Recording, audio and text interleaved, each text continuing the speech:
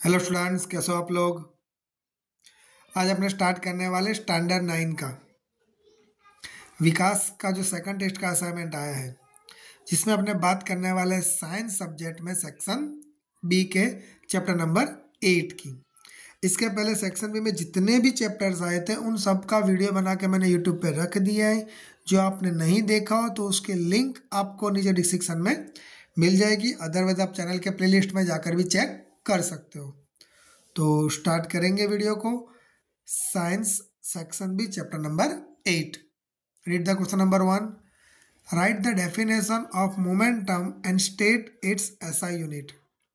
तो the product of mass and the velocity is called momentum. The product of mass and velocity is called momentum. Momentum का ऐसा unit क्या आएगा? Kilogram into metre upon second. इसके अलावा is a scalar और vector, तो it is a vector quantity. क्या आएगा momentum? It is a vector quantity. Clear? Okay, next question. Right the definition of force. Why is Newton's first law of motion is called the law of inertia. तो सबसे पहले आपने किसकी definition लिखेंगे? Force की। Push and pull acting on an object is called force. Clear? Again repeated. Push or pull acting on an object is called a force.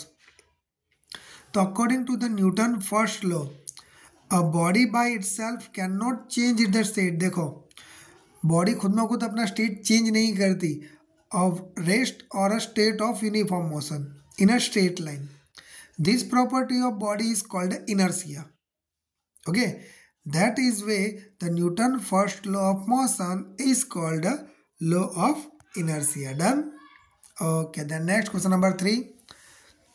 For an object to get accelerated motion, it is necessary to apply external force to it. Explain.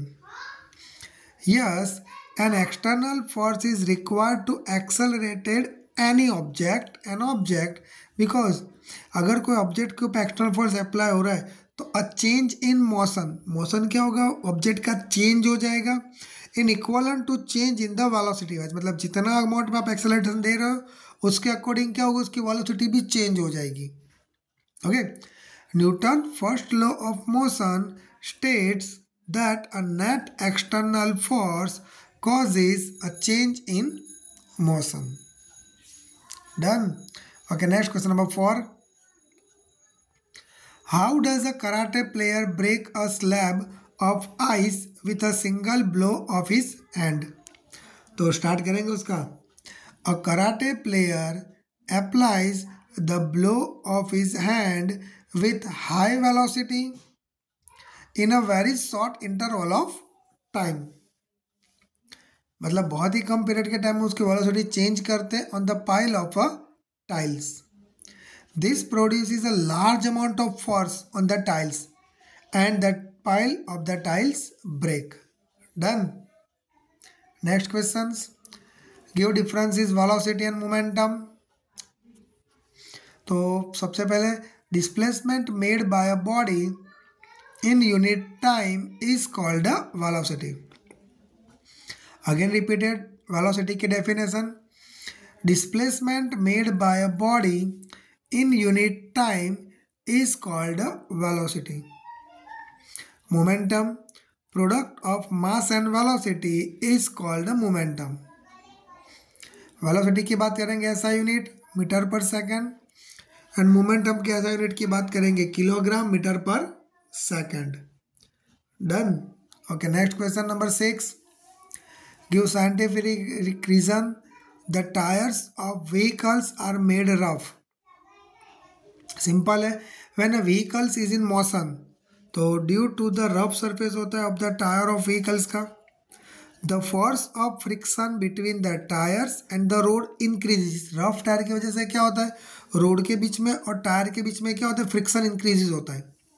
And due to sufficient friction tyre do not slip and it is safe to drive the vehicle. Done. Okay, next. What is the inertia and how many it types are there? तो the natural tendency of an object to resist a change in its state of rest और of a uniform motion is called inertia. तो how many types? तो there are 3 types है, यहाँ पे मैंने लिख दिए। मे बी शायद से कोई आंसर चेंज हो तो inertia of rest, inertia of motion and inertia of direction. Okay, done.